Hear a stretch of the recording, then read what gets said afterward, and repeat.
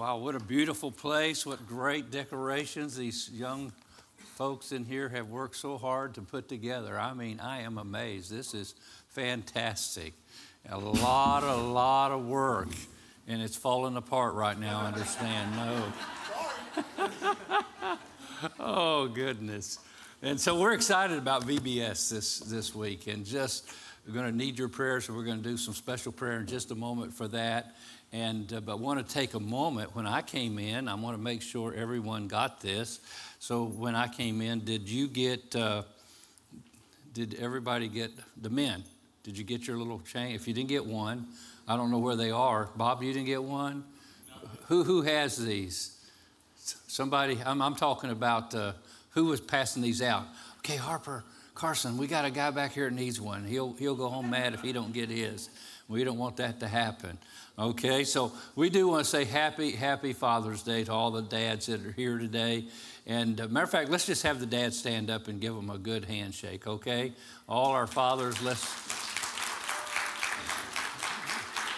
And God bless you, dads. Being here in church today, you can be seated. And say a few things in our message about fathers, and I think one of the best things you can do for your children to be an example for them. But also at this time, I want to take a moment to say something about Cash, who works back here in our media center. When I get here on Sundays, and I get here fairly early, he is always here. He's here before anyone else. He's been so faithful to work back here in the media center, and he does an awesome job making sure the right words are on the screen at the right time, because if it was up to Brother Randy back there, and y'all don't know who he is, I can say that, and we would be in a mess. But anyway, we appreciate Cash. But today, he actually talked to him yesterday. His dad is taken to the hospital pretty suddenly with sickness, and we had some prayer with him yesterday. But this morning, Cash texted me really early, about 12:30, I think it was this morning, and his dad had just passed away. And then Cash is here today, so we want to remember Cash in prayer. On this Father's Day is the day he is saying goodbye to his earthly dad. And we're so thankful, and I noticed today in my Psalm 68, that God said, I will be a father to the fatherless. And so all of us at one time or another, like myself, had to say goodbye to earthly father. But whether we had a good earthly father or a bad earthly father, or didn't have an earthly father that we even knew, like my wife, she does not know who her biological father is. We know that we have a God who says, I'll be a father to the fatherless. And we know God's going to put Cash in his arms in a special way today and be there for you, Cash. So God bless you. And then we also want to take a moment to have all our Vacation Bible School workers to come on up here if you don't mind. And so if you're involved in VBS in one way or the other, you help build the set, you help do anything with VBS, okay? And get ready for this week. I want you to come up here, and we're going to pray over you. And I think it's just really, we're begging for your prayers for VBS workers. This week, one of my devotions was about the salvation of D.L. Moody. He was a young boy going to Sunday school, and he'd go to sleep in Sunday school. So he wasn't maybe the best, student in Sunday school. And his teacher, Mr. Kendall, had a passion for him and a burden for him, and finally said, I'm going to go lead him to the Lord. And so he went to the little store. It's a shoe store where Dwight Moody worked. And he went in that shoe store and said, hey, I want to talk to you about your relationship with Christ. And Dwight Moody gave his heart to the Lord. Now, Mr. Kendall just thought, well, he's just a little kid, I don't know, and felt like maybe he's a failure. Even his witness to him, he didn't feel like it was the best witness at the right time, etc. and so forth. But guess what? Dwight Moody got saved that day. Dwight Moody went on to become one of the great evangelists in America. When he was in England, he was having a crusade there because of his success in America. And there was a great preacher there at his time called F.B. Meyer. And F.B. Meyer didn't really like D.L. Moody because he wasn't very educated and he had these messages he didn't think were very deep and such. But when he went to hear him, he sensed the anointing of God and became very acquainted with him, loved him. And Dwight Moody invited him to America. And so he came to America, and while he was preaching, he touched another pastor that got his heart really on fire because of F.B. Meyer's message. And that guy got a guy by the name of Billy Sunday to go out and evangelize, who was a big baseball player. And Billy Sunday helped reach a guy by the name of Mordecai Ham for the Lord. And there was a group in Charlotte, North Carolina, wanted to have a revival meeting. And they didn't really feel like it was going very well, but Mordecai Ham came down there to do a revival meeting in Charlotte, North Carolina. And guess who was at that meeting? A high school kid by the name of Billy Graham. And you just never know when that Sunday school teacher won that one little boy to Christ, how a chain of events take place where Billy Graham gets saved and the world hears the gospel of Jesus Christ like it would have never heard it. And so when we do Bible school this week, we do not know what Billy Graham or Dwight Moody or who might be in here, Henry Martin that we'll talk about at the end of our message, that gets touched by the Spirit of the living God and says, "Here I am, Lord, send me." So I just want to take a moment to pray for these workers. Father, really we all are involved. If we tithe, if we give, if we come to church here regularly, we're a part of this week in Bible school. And as we serve this week in Wednesday, Thursday, Friday, Saturday, and next Sunday in different areas of ministry to the boys and girls from the community and from our church that will come, Lord, we're desperate. We're desperate for your Holy Spirit to fill us, to give us a heart full of love and compassion. Lord, even this week as our church spreads out across the community, wherever they live or wherever they work, to take the time to invite their friends to bring their children to Bible school here at Friendly this week. And we're just going to believe that, Lord God, you're going to do something special. And something's going to take place in the hearts of boys and girls that's going to prepare them for eternity. And who knows but one of these children become a pastor of a church like Friendly one day, or become an evangelist that'll win hundreds of thousands, or a missionary that'll reach an unreached people group with the gospel of Christ. So, Lord God, we just pray for your anointing, your blessings, your protection, for your encouragement. Lord, we pray as we're going to preach this morning that you give us a passion, that you stir up our hearts as a church for these boys and girls in our community that desperately in this crazy world need a relationship with the eternal, ever-living God, Jesus Christ. And we ask that you would do these things, and we ask this in Jesus' name. And all God's people say, amen. Amen. And you may be seated. And God bless you. And again, thank you for being a part of working with us in VBS. And I had something to kind of get our service started off here, but somebody took my folder. I had a folder here on the front row. We need our children. You're dismissed. Our children can be dismissed. Oh, I can't see.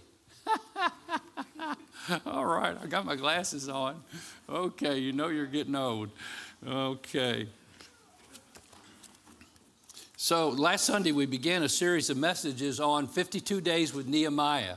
52 days with Nehemiah. And we passed out a paper that was going to kind of help you understand what we're talking about, and also that you can put in your Bible.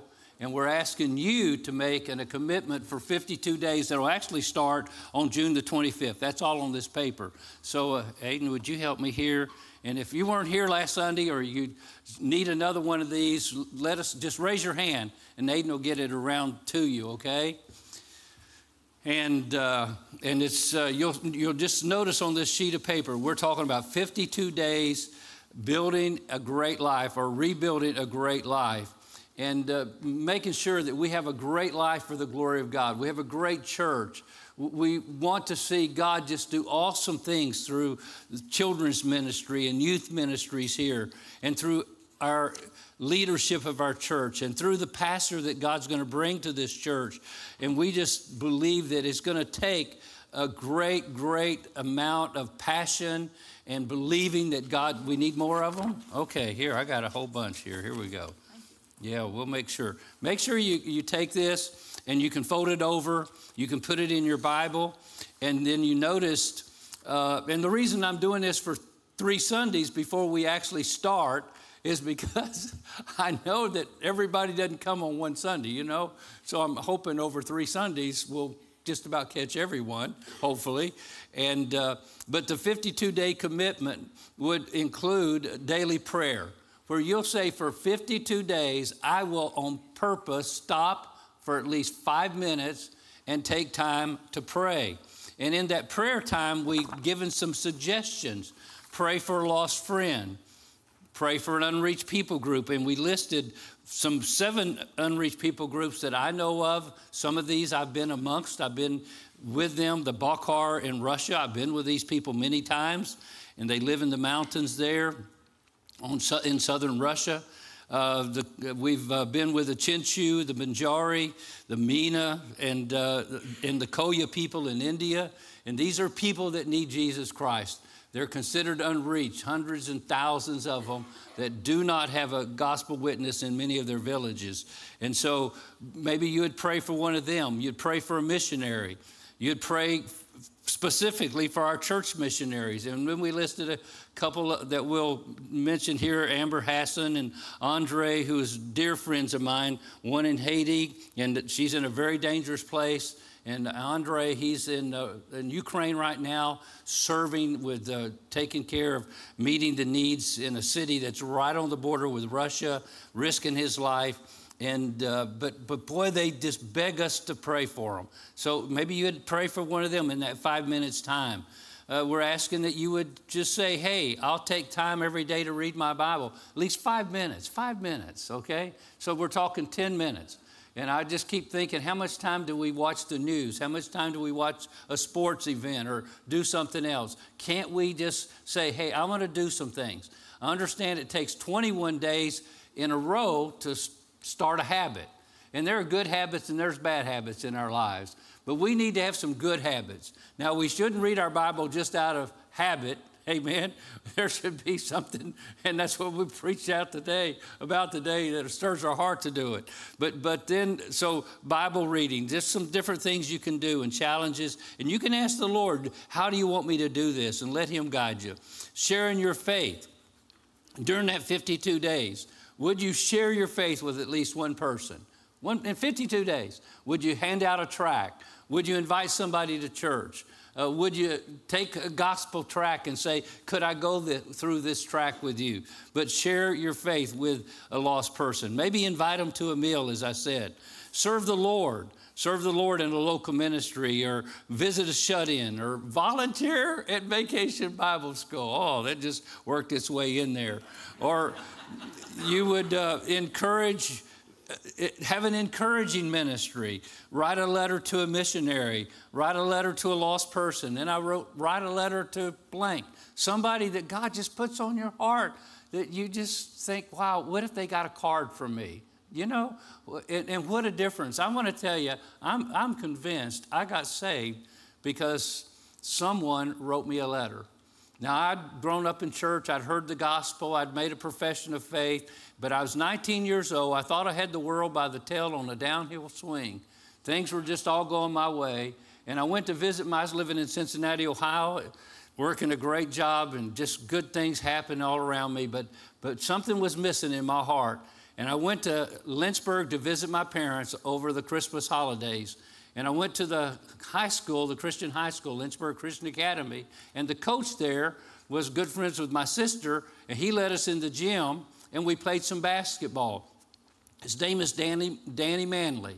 We played some basketball. That next week, Danny wrote me a handwritten letter and sent it to Cincinnati, Ohio, got my address somehow, and said, hey, Mike, it was great playing basketball with you. It's nice meeting you. And I sure hope that maybe when you come back, we'll play some more basketball or something like that. It was just a simple letter, but he took the time just to write me a letter. And I thought, wow, maybe this guy's a real Christian. And something touched my heart, and I'm convinced that letter played a major role in me over the next few weeks. I got saved in February. That was in December, but I got saved the next February 21st. And I'm convinced that letter paid it. So write a letter. to someone. Give to a local ministry, encouraging them. Call an absentee. Find out. Call Michelle and say, who you think hasn't been to church in a while?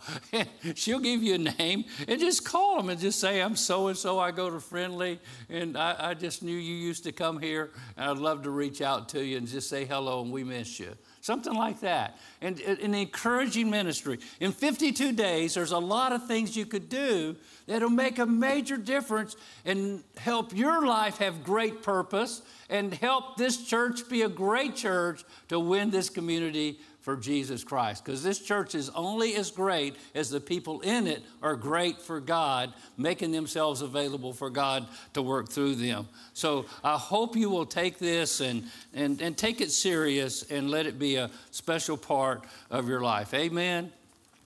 Amen. Well, we're here to encourage you. I think my main gift that I found over the years, my wife has told me also, is exhortation. And that's the ministry of helping people do what they ought to do for the glory of God. Encouraging you to do what you ought to do for his name's sake. And so this is something the Lord put on my heart years ago, 52 days with Nehemiah.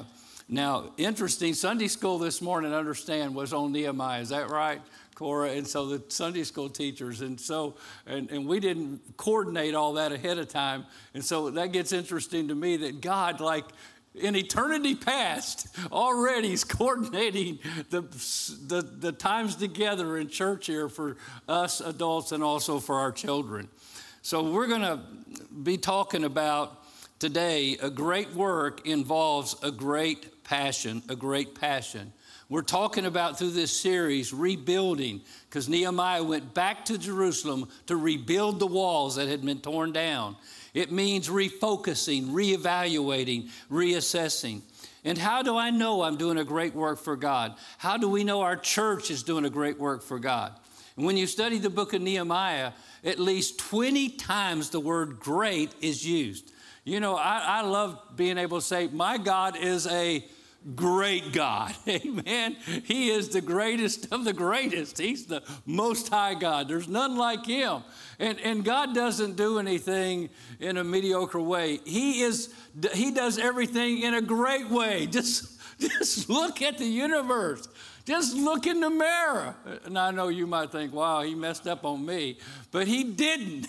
You are fearfully and wonderfully made in his very image. And every work of God is a great work. And he wants you to be a great person for his name's sake and do great things for him. And the word great used 20 times in the book of Nehemiah. In Old King James, it's actually 27 times in the book of Nehemiah. And so we're going to be talking about a great passion, and that's today. And that's a burden that we could have, and this burning desire in our hearts to do the will of God. A great purpose. That's the vision, the possibilities, the priorities. The great prayer that God wants us to have. You're going to see the book of Nehemiah is a book of great prayer. And if a church is going to accomplish anything for the Lord, I can't wait till we speak on this subject, the great prayer. The church has to be a great praying church. Amen. And your pastor that we're going to call and God's going to send here, we want him to be a great praying pastor. More than anything else, we want him to know that he prays, and he prays for us. He prays for this church. He prays for the glory of God in this community. And he has contact with God through prayer. Great patience, and that's waiting on God's timing. Waiting on God's timing. And I'll guarantee you, matter of fact, one of the signs of an apostle, the Apostle Paul said, was patience. One of the proofs that they were an apostle was patience. Because if you are going to serve God and you're going to be and do great things for God, you're going to need great patience. Amen? That means perseverance, enduring. That means holding on when there's nothing to hold on to. You learn to hold on to him. And then you're going to face great problems, obstacles. And boy, we'll look at that message. That's probably out of the whole series, maybe my favorite message. And then there's a great price to pay. a great price to pay. If you're going to, anybody that does anything great is willing to pay a price to do it. They really are. You know that. And there's a price that we have to pay if we're going to glorify God. You know what that price is, real simply? We lay down our lives for his name's sake. And he honors that. And then I'll guarantee you we'll see great progress. And the wall was built in 52 days. Great protection, great provision, great plenty. God does all those things. Now, today we're going to talk about passion. And passion has to do with our heart. It's that internal fire that motivates and energizes us to fulfill our purpose and do God's will. And we have to say this many times. God is the source of our spiritual passion. The source of our spiritual passion will come from God and his word and his Holy Spirit. And as we go through the message today, I'm praying God will put that in your heart. So let's stand together, and we're going to read from Nehemiah chapter 1, just 4 verses to start off our message today. Nehemiah chapter 1, just the first 4 verses. The introduction to the book and to our message today. So the words of Nehemiah, which basically we believe Nehemiah probably wrote this book as an autobiography, his story of how God worked in his life to do a great work for God. The words of Nehemiah, the son of Hekeliah, it came to pass in the month of Chislev, in the 20th year, as I was in Shushan, the citadel, or the palace in some versions, that Hananiah, one of the brethren, came with men from Judah. And I asked them concerning the Jews who had escaped and who had survived the captivity, and concerning Jerusalem. And they said to me, the survivors who are left from the captivity in the province are there in great distress and reproach. Did you hear that? So he was told that the survivors that are in the province are in great distress and reproach. The wall of Jerusalem is also broken down, and its gates are burned with fire. And I don't know what you picture in your mind when you see a city, the walls are down, the gates are burned with fire, no protection, no security, poverty. And so it was when I heard these words that I sat down and wept and mourned for many days. I was fasting and praying before the God of heaven. Now, Father in heaven, I ask in these next moments that you will help us, if we don't have it today, to get a renewed passion for you, for your word, for your work. Lord, for our families, for our children. Lord, give us a passion that comes from you. And Lord, do something special in the hearts of this church as we're in a transition period and looking for that man of God, that pastor that you'll bring our way. Lord, we need that passion, that burning desire in our hearts to please you and to do your will. And we ask that you would use this message and use the life of Nehemiah and the story of Nehemiah and the word of God to do that work in our lives today. We ask this in Jesus' name, amen. And you can be seated. So we're going to look at an occasion when God restored the passion of his people.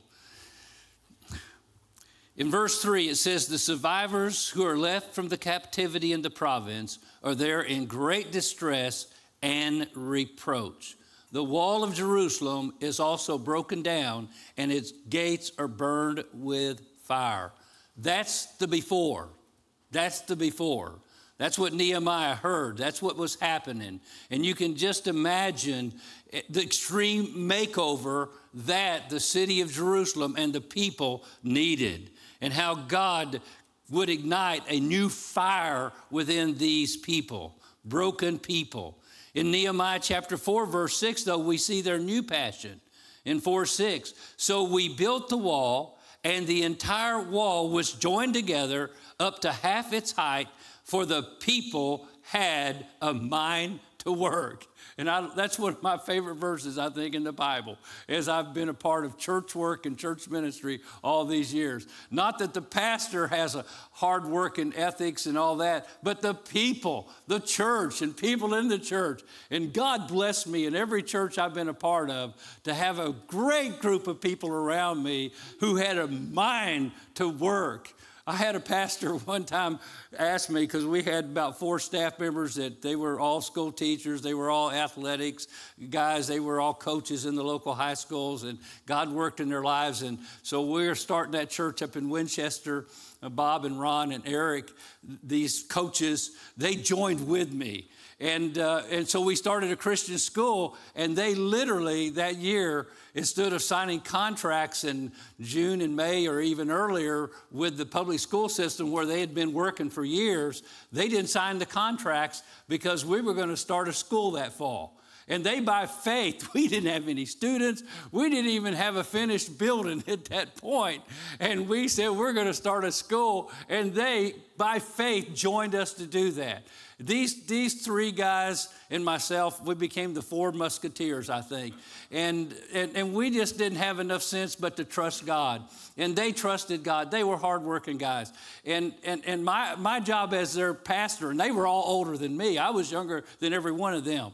And I can remember, I didn't have to motivate them. I didn't have to say, hey, where are you today? How come you're not here? They were 24/7 guys, I'm telling you. They had a mind to work. They had a mind to serve God. And one day a pastor asked me, and he says, how do you get your staff to get to church on time? How do you get them there to do what they're supposed to be doing? How do you hold them accountable? And I got, wow, that's foreign. I never even had the thought that I had to do that. All I'm trying to do is like, I got the reins on a horse just going crazy, and I'm trying to guide it in the right direction. These guys have a mind to work. And I love how God has put people around me for years that had the mind to work, and my job was just to say, hey, we better go in this direction right now. And they're saying, let's charge hell with a water bucket. And I'm going, amen, let's go. And so these people went from being, apathetic and indifferent and let the wall to being a people that had a mind to work and did some great work for God. Matter of fact, the Message translation says the people had a heart for the work. I love the NLT, and it says the people had worked with enthusiasm. And we're going to come back to that word later. And you just get the feel from reading these translations what was taking place. Their spiritual passion was renewed. And then in Nehemiah chapter 6, going over a couple more chapters, verses 15 and 16, you see the effect of this restored spiritual passion. So the wall was finished on the 25th day of Elul in 52 days. In 52 days. And it happened when all our enemies heard of it and all the nations around us saw these things, that they were very disheartened in their own eyes. And listen to this. Do you see that on the screen? For they perceived that this work was done, do you see it? By our God. Man, to me, that's the greatest thing that can happen to a church and a community. That the people of the community see that, well, we know those people that go to that church. We know the Hortons, and we know the Randys in the back. I mean, the Mark back there. We know we know these people down on the front row here. Mark and Rosemary and Caleb. I got your first names right. Grover. I have a friend. One of my best friends for years has been Grover Orndorff. That's his first name, Grover. So I have a hard time saying that as a last name for some reason. Okay, and so thank you, Lord, for helping me remember at least. But they say, I know these guys go to that church. I know it's not them. It has to be something else. It must be God. Amen? It must be God. And the people's enthusiasm for doing God's work accomplished 3 results. Great success was achieved. people were discussing the accomplishments of God's people. And of course, God was glorified. Amen. And so when a great work happens, that's what takes place. Now, you know as well as I know, people get passionate about many things. My wife is passionate about college football. Literally, she really is. Not me, but she is. You'd think it'd be the other way. But she has withdrawals after January because college football's gone for at least till August. And she's really passionate about the University of Michigan. And you don't want to come to our house when University of Michigan is playing Ohio State. And especially if you're for Ohio State, you better have on the blue, okay? Because she's passionate about Michigan beating Ohio State. And so we get passionate about our sports. Amen. Our kids playing sports and fishing and hunting and people, man, these hunters, man, I can't get them to church on Sundays because it's too early, 10 o'clock. But they get up at 4 o'clock to go sit in the cold woods and freeze to death to get a shot at the deer, maybe, because they're passionate about their hunting. They're passionate about their work, what might be teaching or selling or managing. Passionate about their families, and they should be, their husband, their wife, their children, their grandchildren. Maybe passionate about their history. You meet people that are passionate about their ancestry, and they can only talk about their DNA and who they're finding out in their family, et cetera, and so forth, and how far back they go. Some people are passionate about their politics. This dear lady not too far from here got the coronavirus, and she was in a coma state at the hospital, and they were trying to figure if she was like cognitive or able to hear what was going on, and so they told her, your husband voted for Biden. She was such a big Trump fan that they figured if they told her that and she heard it, her heart rate and everything else would change on the monitor because she was so passionate about her politics and Trump. And that's okay. But we get passionate about those things. They get passionate about their cause, which might be some social issue. And we know in the world that we live in, natural passion is a key to success and impact. Knowing information is important, but possessing the fire is invaluable. Nothing major in history was ever accomplished without zeal. It's the deciding difference between successful and unsuccessful people in every field of endeavor. The fire on the inside affects everything on the outside. William Ward said this, enthusiasm and persistence can make an average person superior. Indifference and lethargy can make a superior person average. My friend, God is the spiritual passion. He's the source of spiritual passion. And the Holy Spirit came on the day of Pentecost with what? Tongues of fire that set upon the people. And he comes to ignite us with holy fire. Passion is that inner fire, that desire that drives you and motivates you. Fulfilling your purpose requires passion, fervency, enthusiasm. Now listen to this statement. I believe it'll be on the screen. Purpose has to do with our head. Thinking right about why we're here and understanding our calling. That's purpose, and we'll talk about that another time. But passion has to do with our heart, the internal fire that motivates us and energizes us to fulfill our purpose and to do God's will. And that's a real simple message this morning. So where did Nehemiah's passion and zeal, enthusiasm, and burden come from? First, it came when he was willing to look beyond. Now, as far as we know, Nehemiah had never been to Jerusalem. He'd never been there. He was probably born in captivity, maybe in Babylon. He became under the king of Cyrus and the king, the Artaxerxes, the king of Persia. And so he's never been to Jerusalem. Okay? He knows he's a Jew, of course. because they kept good track of their ancestry. But he'd never been there. At this point, he's pretty well advanced in his position. He's a cupbearer of the king. Last week we talked about, if you were here, how that maybe he was like the master of ceremonies for the court. I mean, he was well respected, as you well know when you read this passage of Scripture, the book of Nehemiah, to the king himself. But Nehemiah took time to look over the wall. As we said last week, maybe he heard some people speaking in his native tongue, Hebrew. And he thought, oh, that's some people that, in fact, they're talking. And he goes, hey, where are you from? And Hananiah, where are you from? Well, we've been to Jerusalem. Hey, what does it look like there? What's going on? And he started asking questions. And as he heard about what was going on and things that were going on that were not good, he began to develop a passion for the things of God. He looked beyond. Now, sometimes this happens by way of special providence of God that gets us involved in God's work. A lady came to me. Her son was born with autism. And her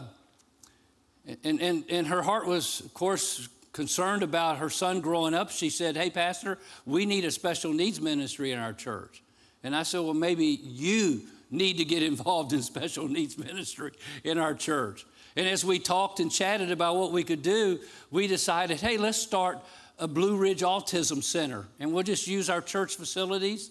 And Josh and another boy that we knew that had autism that was best friends with her. The mother was best friends with her, Pam Webb, and little Joe. So we started with 2 students. And Angie, she developed a passion. Why? Because God providentially brought Josh into her family, and her best friend had a son with autism. And she had this passion, and this passion drove her. And to start this autism center that went from 2 students with a $25,000 budget to when I left, they had their own facility, and their budget was almost $10 million a year with 150 employees. And they've combined with another one now that makes an impact. Her passion, it was obvious to us. Dear, dear, dear friend. Keith Farmer, I just talked with him yesterday. Keith Farmer is one of the most amazing men I've ever met in my life. He's the founder and director of a place called Straight Street, helping young people at risk in the inner city of Roanoke, Virginia. And you know where it started? He was working in a little church back in the city that had an Awana program on Wednesday nights. And as he was working with these youth, it just kind of caught his heart. Man, they need something more than just a Wednesday night program. And he began to get a passion for helping these children where they lived and where they were. And God then put it in his heart to start Straight Street. And I'm telling you, he is the most connected person I've ever met in my life, with court officials, with school officials, and anything that he became one of our elders in our church, one of my best friends. And I just said one day, hey, I used to do a Bible study downtown with business people, but that company where we were doing it moved out of town. And it's been some time since I was doing that. But actually, it all started when I just got a passion to say, I think I've lost touch with the inner city. And so I said, can I come down on Wednesdays and just meet with you and just walk around town with you and sit there at Straight Street and pray? So we began doing that. And then out of that, we said, hey, let's start something for the business people. And I just said it. But then he says, let's start it now. And the next thing you know, we had a first Thursday of every month with dozens, even up to 80 people that would come to hear the word of God, police officers and probation officers and city officials and people from the congressman's office. They would come the first Thursday of every month. I think mainly because Edith made some really good soup that we served and gave them a free meal. But they had to listen to me for 30 minutes teach a Bible lesson, and it was a 1-hour thing. But Keith had this passion. And just later on, he got a passion because of the human trafficking that he ended up having to deal with from time to time as he worked with the FBI and the local law enforcement people. And he got a passion, and now today we have a center there for human trafficking victims where they can come and be protected and be restored and be brought back because they don't have a place to go. Most of them are young kids, 12, 13, 14, 15 years old, these girls, and need something. And Keith got a passion, raised millions of dollars to do this for the glory of God because he only does what God provides money for. So God sometimes uses providence as you serve where you are, as you get involved, maybe a child in your family, and God begins to burden your heart. There's so many more things I can take, but they talk about, but it awakens a passion, a burden, a desire. It could be a missions presentation where you look on a screen. I'll never forget in some of the first missions conferences looking at the children on the screen in those foreign countries and thinking they don't know who Jesus is. And it put a passion in my heart for missions. Or going to Haiti a few days after the earthquake, over 300,000 people died in that earthquake. And we were there just a couple days after that earthquake. But we met a team of people that we worked with for 2 weeks there trying to bring relief. The earthquakes were still happening, the tremors, and people were scared and frightful. But God put together a team, and it was an amazing thing as we gave out supplies, as we worked together. That team became passionate and continued to do wonderful things for the glory of God over the next number of years in Haiti, reaching people. So God uses those things to develop that passion within us. So he looked over the wall. He listened to what was going on somewhere else, and that passion began to burn. Notice next in chapter 2, verses 11 and 12, when he came to Jerusalem, it says, I came to Jerusalem and I was there for 3 days. Then I rose in the night, I and a few men with me. I told no one what my God had put in my heart to do at Jerusalem. I told no one what God had put in my heart to do at Jerusalem. God put something in his heart. So how did that happen? So he went in the middle of the night and he did a survey of the broken down walls. He walked around the city in the middle of the night. And he has this encounter with God. It's a personal encounter. It can happen in a prayer, a worship time, a word from God, a sermon, or some profound personal experience. Jennifer Brenning was visiting Rainbow back a few years ago. She was on the corporate ladder, climbing it up in Chicago. And she had grown up with my daughter-in-law, Karen, up in Chicago from 4th grade. They'd gone through school together. She was in Karen's wedding as a bridesmaid. And so she was just visiting from Chicago, sitting in the audience one Sunday morning. And we were talking about missions and winning a world to Christ. And as she was sitting there, guess what happened? God touched Jennifer's heart. Well, you know Jennifer, Brother Dennis, she was with us on our trip this year to Israel. And she surrendered and she went to northern Iraq and Iran, where she began in Turkey working with these Persian group people. And I'll never forget her calling me one day from Turkey and saying, Pastor, they're having a coup here. There's an uprising. The military's trying to take over the government. Tanks are going down the street. Bombs are going off. And I'm kind of nervous in this apartment I'm in. Would you pray for me? But here's a girl that went from her safe zone in Chicago and the corporate ladder and let that be behind her and got a passion for people that needed Jesus Christ in other parts of the world. Oh, my God, help us to get involved. Amen? You know, that's what happened to me because I had no intention of really doing anything like this, being a pastor, being a missionary.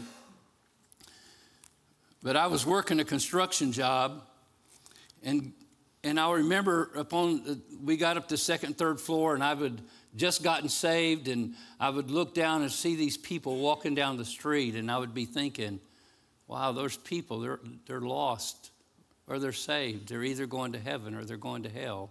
I wonder who's going to tell them about Jesus. And those thoughts just would go through my mind as I stood up there. And then I knew God was calling me. But boy, you just don't understand the fear I have of being in front of people in ministry. And so I was fighting it, actually. And one day I was shooting a gun. It was an Omark gun that shoots a 3-inch nail into concrete columns. And I was shooting this gun. And when I did, it hit a rebar just beneath the surface of the concrete that hadn't got pushed back far enough.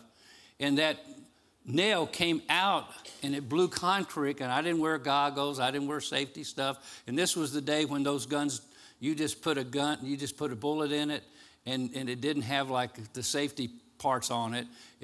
I mean, when it took off, the nail took off. This was before the safety stuff. And that nail came out, and I felt something in my arm, and I grabbed my arm. And when I did, I didn't see the nail there because it was buried in my forearm. And I could feel it underneath the skin. And I go, oh, me. And I said something I shouldn't have said. And I felt bad about what I said more than the pain of the nail in my arm. That was the only time I really sinned after I got saved. And I asked God to forgive me real quick. And they took me to the hospital and they cut it out. But God said, that 3-inch nail, he said, you know, that nail could have hit you right here. That nail could have hit you right here. It could have hit you anywhere. It just buried itself. They just pulled it out. It never was a problem at all. And God's saying, listen, Mike, I'm talking to you. And about that same time, I had an evangelist or a missionary come to the church, Landmark Baptist Temple, and he preached a message from Ezekiel chapter 3, verses 10 through 15. And he was a missionary to the Philippines, and his message was, I sat where they sat. And he says, would you get on the plane with me right now? And so this big old audience, there's several thousand people there in this big church. He got us all on the plane. We flew over to the Philippines, and he took us to the river. And he says, see all these brown people, these brown-skinned people, they need Jesus. And he says, well, you sat where they sat. And that night, God spoke to my heart. And he said, who will go and tell them? And that night, I raised my hand. And that night, I went to the altar. Nobody prayed with me. Nobody talked with me. But that night, I knew that God stirred my heart. Now, I don't know what it'll take to stir your heart. But that's how God stirred my heart. And God does it in different ways with different people. But this passion must be initiated by God. It was a personal encounter with God first that Nehemiah had. He went where he could encounter God. And then secondly, he says, what God put in my heart. And then third thing about this passion, it requires a response. Notice what he said, what God put in my heart to do. For me, it meant quitting my job that I loved, what I was doing, and going to Bible college and preparing for ministry. And I'm not sure what it might mean for you. It might mean teaching a Sunday school class. It might mean coming and helping with VBS. It might mean going off to Bible school. I don't know. But God put it in his heart to do something, and that demands a response. Isaiah, the year that King Uzziah died, he was broken, he was down, he was discouraged. And it was that time that he got this vision of the Lord. And he realized he was a man of unclean lips. And he was living amongst an unclean people. And so he gets cleansed by God. And then he overhears the voice of God saying, who will go for us? Whom shall I send? God didn't say, Isaiah, I want you. God says, who will go? Who shall I send? And Isaiah now, because he was clean before God, he was willing to do what God wanted him to do. He had an encounter with God. He overheard the voice of God saying, who will I send? And you know the answer. Nehemiah said, here am I, send me. And we have the book of Isaiah and the great ministry of Isaiah to the nation of Israel and the prophecies of the Messiah because of Isaiah saying, here am I, send me. In conclusion, you've got to understand your purpose, why God put you here. We'll be talking about that later. But then to fulfill that purpose, you must have a passion. And you focus your passion on fulfilling your purpose. Passionately love God, love people, change and grow, serve, reach out. We are to be a passionate people like God. God desires passionate believers. There's a great church in Atlanta, Georgia. It's called Passion. And I like that. God's mission for Friendly Community is for us to be a group of fervent followers of Jesus Christ, excited about serving Him, coming together, worshiping together, and reaching out together to our community and to the far ends of the earth.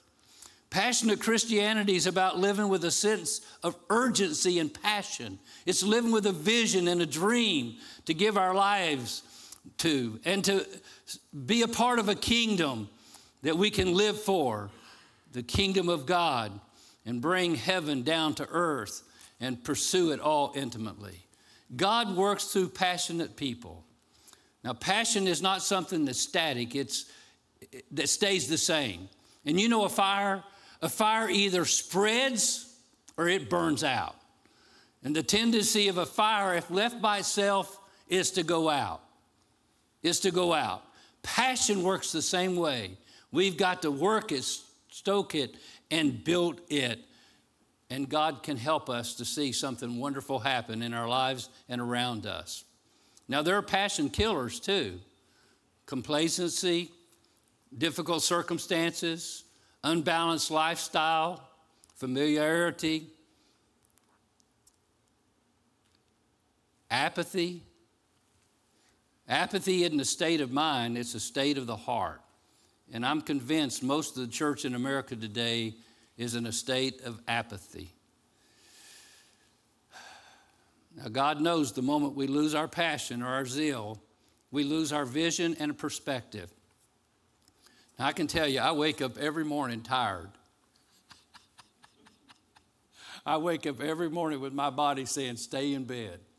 I don't know about you. Maybe you wake up and say, good morning, Lord. I can't wait to attack the world. That's not me. I wake up and say, oh, God, help me. Help me get out of bed. And I talked about this the other week.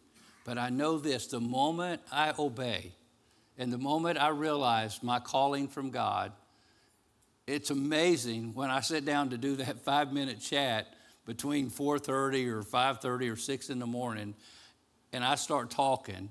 I hear it from almost all these people that watch it over the years or the last couple of years. Man, your enthusiasm. You're so enthused. Matter of fact, the deacons, when they met me, they said, you're not that old. Look at all your enthusiasm. I said, yeah, but if you knew how I felt, you wouldn't see it. But let me tell you what enthusiasm is. Enthusiasm is not my Grooms and my personality. Enthusiasm is me knowing that God is in me. The word entheo, enthusio, it's Greek. It means God in you. You know why people take cocaine and heroin and all these crazy drugs? They want to get it in their system so they can feel something, feel better. Hey, listen, I don't need all that stuff. Why? I've got the creator of the universe living inside of me. Woo! Amen? Yeah. I don't have to try to be energetic or enthusiastic. It just happens because I'm being obedient and God's Holy Spirit energizes you when you're being obedient. And so, I don't know, I can get excited no matter where I'm at, what I'm doing, because I know it's the Lord. Now, let me just finish with this. So, will you step out of your security zone? Will you ask God to stir your heart these 52 days? Will you take the time to be obedient to sit where they sat? Will you ask God to give you a burden for the lost? Give me a passion for souls, dear Lord. Lord, give me a passion to save the lost. John Wesley said this, the great founder of the Methodist Church. He said, I'd like to hang all my disciples over hell for just 5 minutes. And he said, give me 100 preachers who fear nothing but sin and desire nothing but God. And I care not a straw whether they be clergymen or laymen. Such alone will shake the gates of hell and set up the kingdom of heaven on earth. George Whitefield, who brought about the Great Awakening that probably gave birth to America back in the 1700s, said, God, give me a deep humility, a well-guided zeal, a burning love, and a single eye, and then let men or devils do their worst. Let men or devils do their worst if he had that burning zeal from God. Henry Martyn, and I hope you'll take time to look up this man. Henry Martyn, his last name spelled M-A-R-T-Y-N. Just put missionary in the 1800s. 16 years old, he decided to be an atheist, but God began to work on his heart. He became a missionary to India, and when he knelt on the sands of the beach upon his arrival, he prayed this, here, let me burn out for God. Here, let me burn out for God. That happened on April 21st, 1806. He was 25 years old. 6 years later, he died up in Tokat, Turkey, on about the 16th of October, 1812, at 31 years of age. And he was a man in 6 short years who literally burned out for God. But you ought to read his story of what happened in just 6 short years of his life. And continued to happen for years and years to come because he had a passion for what God put in his heart to do. Let's pray. Father, thank you for the wonderful testimonies and witness we have of so many people that some of them personally I'm acquainted with as friends, people that we've met. I think of Sandra Crowder. Lord, this dear lady got saved from a life of drugs and alcohol and just a messed up life.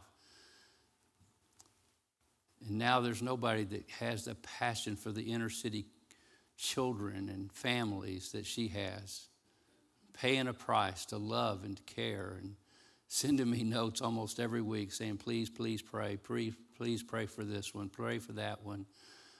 Pray for this girl that just murdered somebody that I love. Pray for her. Oh, God, I just thank you for the influence we've had by people that have passion. And, Lord, we pray that here at Rainbow we'll have a church that's passionate about you because we have a people that's passionate about you first, then passionate about what you called them to do, and have that enthusiasm, that energy from the Holy Spirit to fulfill the will of God, to do the will of God. And as we're thinking about 52 days, rebuilding our lives, rebuilding the walls, doing a great work for God, what is God speaking to you about what to do that you're not doing right now? Reading your Bible, praying, serving, encouraging. What area is God speaking to you about today? Would you say, here I am, Lord. I make myself available. I can't do it, but I know that you can help me to do it if I give my heart to you. Would you pray that? And maybe you're here today and you've never been born again. You've never been saved. You don't know that your sins have been forgiven. Man, I tell you, God loves you so much. That's why Jesus came to die in your place for your sins. He rose again the third day. He's a living Savior. Today he's seated at the right hand of the Father. He paid the price. He paid it all. He gives us free access through his blood and his forgiveness of our sins to the Father in a relationship that's real and lasting and eternal. It's the free gift of God. You have to either receive it or reject it. Today, would you receive this free gift? Would you do that right now? Would you say, Lord Jesus, I know I'm a sinner. I need the gift of salvation that you provided through your Son Jesus. Come into my heart. Forgive me for all my sins. I pray this today in Jesus' name. And Lord, we thank you for all that you're going to do this next week through Bible school. Lord, the boys and girls you're going to touch. Lord, we're excited about the pastor you're going to bring to this church. Lord, you know exactly already who that pastor is, who that person, who that man is. God, we just pray your will be done on earth as it is in heaven. And we ask these things in Jesus' name.